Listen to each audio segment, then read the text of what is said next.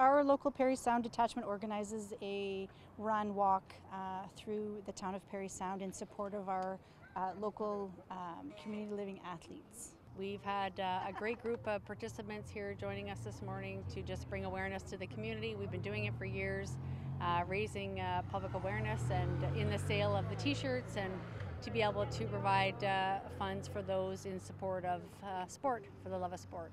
I love being part of Special Olympics. I've been doing it for many years, and I really enjoy the Torch Run.